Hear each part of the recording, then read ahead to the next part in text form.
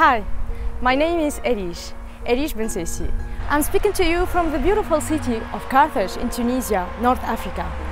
Carthage is more than 3,000 years old and it was founded by Phoenicians. And here is the last home of Phoenicians and Carthaginian civilization.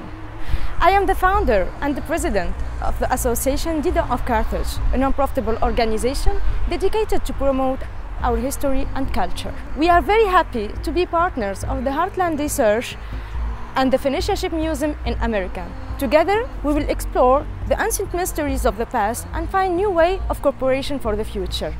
Let's research the many aspects of contact between the old world and America.